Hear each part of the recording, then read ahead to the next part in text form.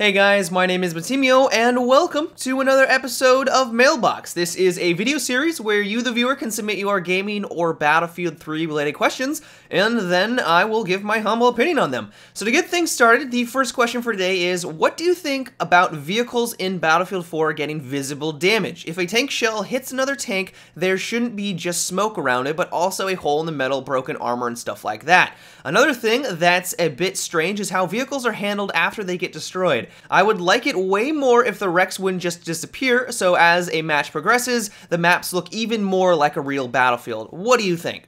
So I think that this is pretty awesome, and I thought about it a little bit more and tried to take it one step further, and I came up with kind of an idea that if you saw a tank that had an RPG shot in it and you saw that dent in it where it was weakened, if you shot your own RPG at that dent and it made, you hit it, it would do a little bit more damage than if you just shot at the tank from a different direction. And that would add just a different layer to tank combat. It would add a different layer to taking out tanks, which I think would be pretty cool in the next Battlefield. But even if they didn't go down that route and it was purely an aesthetic thing, I would be completely on board. It would add a little bit more immersion to the game. It probably wouldn't be that difficult for them just to be like, oh, well, if you rep it up, then those dents are going to disappear. I mean, it's a really cool idea, and I have a feeling that DICE could do something like this in Battlefield 4. I don't know the capabilities of the Frostbite 2 engine, but I do know that DICE has said that they were not able to max out the Frostbite 2 engine in Battlefield 3. They couldn't do as much as they wanted to, and that was due to the limitations of the hardware for the consoles and probably some other reasons, probably because it's a new system for them and they were trying to work everything out. So I have a feeling that they are going to try to ramp things up for the next Battlefield and try to do as much as they can with the new Frostbite 2 engine, and this could be a way that they do that. But with regard to your second suggestion that tanks should stay on the battlefield for longer after they're destroyed, so you kind of have a bunch of tank carcasses all over the place, just to add a further element of immersion, while I think it's cool in concept, I also think that it might take things a little bit too far and it would get a little ridiculous. If you've ever played on a 1,000-ticket Caspian border, tanks are spawning all the time and they're also dying all the time. People are taking them out constantly, and it might get to the point where you just see an entire battlefield riddled with tank carcasses, and while it might be cool at first, it would probably just get to the point where it's like, oh, come on, this is getting a little ridiculous. So yeah, I think it's cool in concept, and maybe DICE could do something along the lines where maybe after the tank is destroyed, not all of it is taken away or disappears, maybe a wheel stays or the giant cannon stays, something along those lines, but I would not want an entire battlefield just littered with these carcasses. Cool idea though.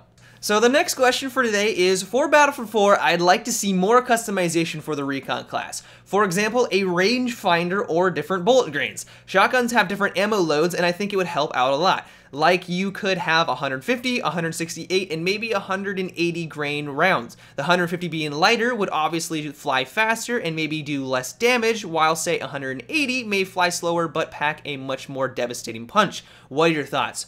Yeah, I completely agree with you on this one. The Recon class, and more specifically the bolt-action rifles in this game, the customization is really lacking, especially when you compare it to the other classes and the other weapons. I mean, the bolt-action rifle, sure, it does have some things that suit it very well, like the bolt pole or the bipod, but everything else just seems kind of tacked on. I mean, who uses a flashlight? Or, I mean, I know some people like to use the laser sight because they can go and be a little bit more Rambo-ish, they can get some hip-fire shots off, but in general, that just doesn't suit what a Recon is meant to be. They're supposed to be to medium to long range. And so I do like your idea of different bullet types, where the light one will be great for long range. It will make it so that your bullet travels faster. You will not have to compensate as much for bullet travel speed, and it'll be easier to take out those long ball shots. But then you could have a bullet that is a little bit heavier. It might be a little bit more challenging, but then you could still maybe get a chest shot at a further range, and you would get that one-shot kill. Really cool idea. And rangefinder, I mean rangefinder, I guess, but I think the whole concept of rangefinder is kind of silly for a first-person shooter.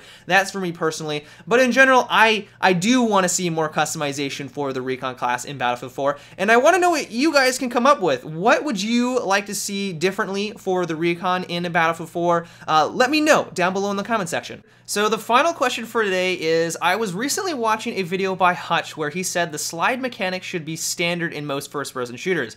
I personally feel like this would be a great thing to have in Battlefield to allow a bit more maneuverability. What are your thoughts on this mechanic being introduced into Battlefield 4?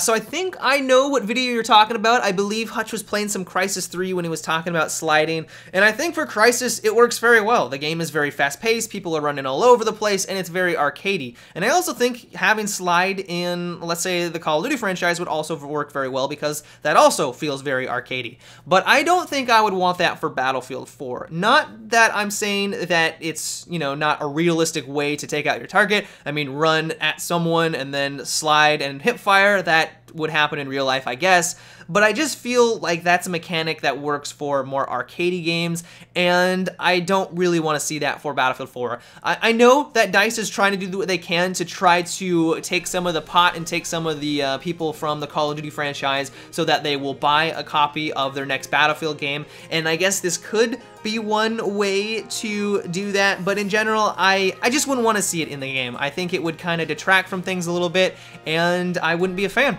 But those are all the questions that I'm going to be answering for today. I hope you guys enjoyed today's mailbox. If you would like to submit your own question that could be featured in a future episode, you can do so by leaving a comment down below or by sending me a YouTube message. But until tomorrow, guys, have a good one and take it easy.